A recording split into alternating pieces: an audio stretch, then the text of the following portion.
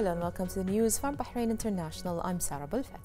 His Majesty King Hamad bin Isa Al Khalifa returned to the kingdom following a visit to Egypt after receiving an invitation from the Egyptian President Abdel Fattah al-Sisi, with whom His Majesty held talks on the historic and fraternal bilateral relations, as well as the current situation and regional and international developments. His Majesty the King's representative for humanitarian work and youth affairs, His Highness Sheikh Nasser bin Hamad Al Khalifa, hailed the new win achieved by Bahrain Victorious. He said the achievement reflects the great potential of Bahrain Victorious, as well as the team ambitions plan to promote the kingdom and turn sports into a cornerstone of the 2030 Bahrain economic vision.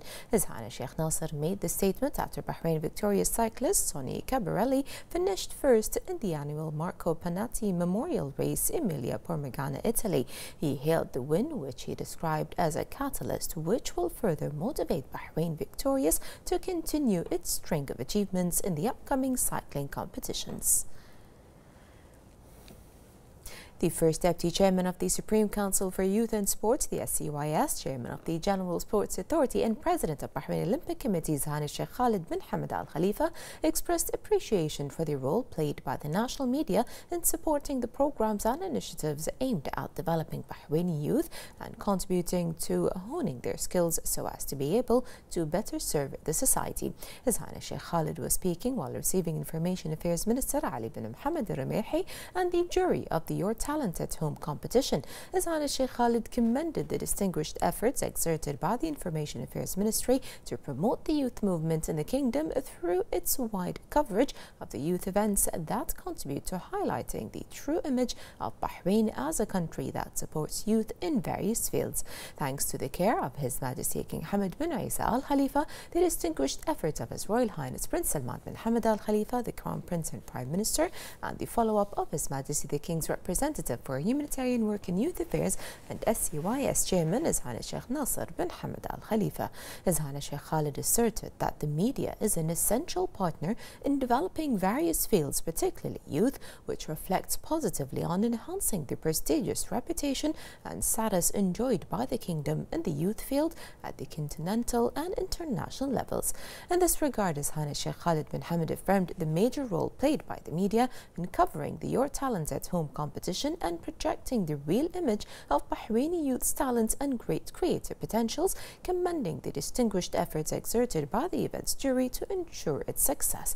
His Highness Sheikh Khalid stressed that the rapid developments witnessed by the media in the transmission of information, news and reports, especially at the level of social media platforms, are the weapon that must be used to serve Bahrain's progress march. Information Affairs Minister said that His Highness Sheikh Khalid's qualitative initiatives contribute to supporting youth and other members of the Bahraini society through creating opportunities for them to participate and to be creative in various fields. He affirmed the Information Affairs Ministry's great interest in covering events and competitions aimed at enriching the Bahraini youth movement, expressing pride in the Ministry's keenness to harness all its potentials to cover the Your Talent at Home competition in a way that meets the aspirations of His Highness Sheikh Khalid's aspirations and ensure the success of such a youth-oriented initiative. Members of the Your Talent at Home competition expressed deepest thanks to His Highness Sheikh Khalid for his trust and support, lauding his distinguished efforts to support Bahraini youth.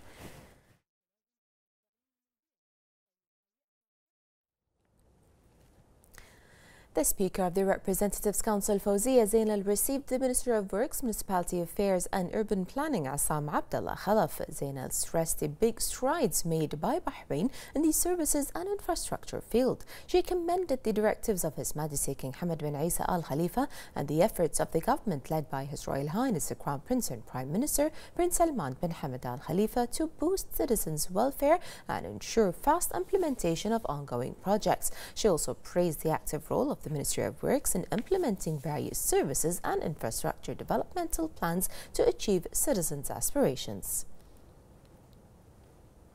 The President of the Cassation Court and Deputy Chairman of the Supreme Judicial Council, Abdullah bin Hassan al-Bahrain, virtually chaired the 7th meeting of the GCC country's Supreme Court and Cassation Court's presidents. The meeting discussed the draft of the Unified Law System for Supreme Courts and Cassation Courts of GCC countries, Bahrain's proposal on information technology and the use of artificial intelligence in courts work, as well as a host of other proposals.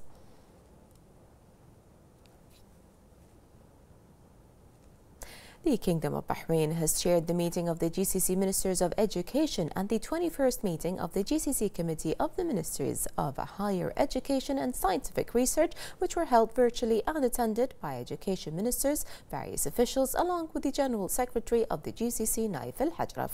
The Minister of Education expressed thanks and appreciation to the leaderships of the GCC countries for their directives to support education in their countries as well as cooperation efforts between them. He praised the GCC countries' efforts to contain the pandemic and its effects on the educational sector across all levels.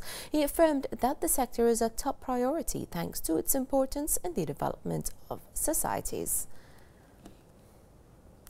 The Minister of Labour and Social Development and Chairman of the Board of Directors of the Labour Market Regulatory Authority, Jamil Ahmeidan, hailed His Majesty the King's issuance of Decree by Law No. 16 of 2021, amending some provisions of the Labour Law in the Private Sector 36 of 2012. The amendment stipulates the prohibition of wage discrimination between male and female workers in labour of equal value, noting that this reflects His Majesty's keenness on consolidating the principle of equality and protecting the rights of all workers without discrimination, which is an approach that Bahrain has been keen on establishing within the system of human rights and legalizing with legislative tools to ensure its application. Ahmeidan stated that this amendment takes into account equality and justice, protects the rights of working women, strengthens the role of Bahraini women, especially in the productive sectors, and motivates them to work. The minister affirmed the validity of the article and its obligatory application in all establishments operating in Bahrain, stating that the Ministry of Labour and Social Development, through its supervision of the implementation of the labour law, will ensure the implementation of the article in accordance with the mechanisms in place, calling on all establishments to implement the wage system in accordance with this updated article. Two parliamentary committees have voiced deep concerns over the Qatari regime's discriminatory practices in the first ever legislative polls in the country. Dr. Mubarak Al-Marri has applied to run in the elections in the 16th constituency, only to be excluded from the candidates register without giving her any reasons. The Qatari authorities did not allow Dr. Al-Marri to challenge the arbitrary decision to bar her from running and participating in the parliamentary polls. In a joint statement, Human Rights, Women and Childhood Committee condemned the arbitrary exclusion of Dr. Al-Marri, which contravenes the principles of equality in exercising political and full citizenship rights. They stressed the necessity to allow all citizens, men and women in Qatar, to exercise their political rights through free and honest elections and challenge such decisions before the judiciary. They underlined the importance for Qatari women to exercise their political rights without any discrimination or violation of the principle of equality before the law. The state of Qatar had issued the law on parliamentary elections, giving native citizens full right to run and vote in the elections and granting some naturalized citizens the right to vote only, while denying others, Qataris, the rights either to run or vote. The committees condemned in their joint statement the discriminatory measure, which amount to a blatant violation of citizens' inalienable right to exercise their political rights. They stressed people's legitimate right to exercise their political rights, including running and voting, which represents the cornerstone of democracy, through legislations that stipulate equality between citizens and regulate rights without any arbitrary or illegal exclusion.